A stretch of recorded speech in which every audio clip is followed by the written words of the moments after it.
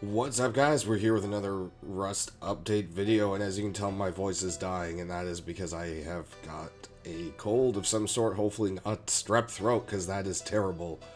Terrible for this kind of business. But anyways, this week's update with Rust is a couple more fine-tunings here and there, but the big thing is they're adding in planters. So there's going to be a big and a small planter. Right now, you can only play around with a large planter. I don't know if this is going to change. They can be placed on foundations, or they can be placed on the ground. So, ground, it's pretty much just...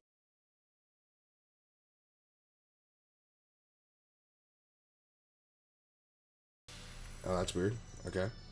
So there you go. You can just place them down.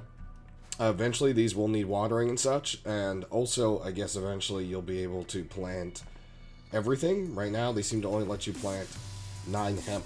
So, 3 there, and then in each one as well. When you try to plant pumpkins or corn, it doesn't seem to accept it. So, as you can see, they can still plant out there just fine. So anyways, you can plant up to 9 into it. They can be placed on foundations or on the ground. And if you put them inside, you can actually cause them to grow faster using lamps. So you can create pretty much your own grow rooms, basically, which is kind of cool. Also, they're supposed to be giving a higher yield than plants outside. So how much exactly, I'm not entirely sure. They haven't said the balancing on that yet. The other thing is, right now the planters are about the size of a 1x1, but they don't fit in a 1x1. You can't...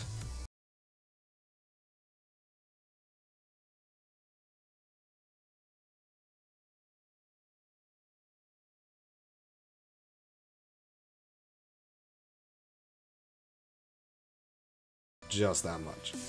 So, not sure if that's intended or not. Would be nice if they all fit in a perfect square instead of having this little sticking out area. But maybe that's what the smaller ones are for. Not entirely sure. Due to my voice and the update not being that big, it's going to be kind of a short video.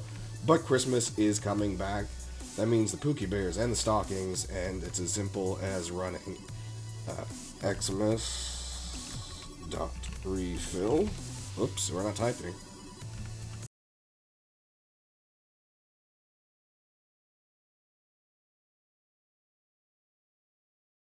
And there it goes. It'll spawn random presents around the world. And also fill your stockings with goodies.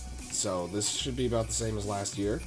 Coal, which used to be crappy holidays, can now also be broken down into, I believe it's a little bit of crude oil and some stone, but not really worth it. They also changed the icon to the Santa hat, but as you can see, the hat itself pretty much looks the same as it always has. So there's your opportunity to get some Santa hats again. And that's pretty much the big stuff of this update. Thanks again, guys, for bearing with my voice. And we will see you next time. And oh, look, wow, I just planted these and they're already growing. So that is really fast. That's pretty cool.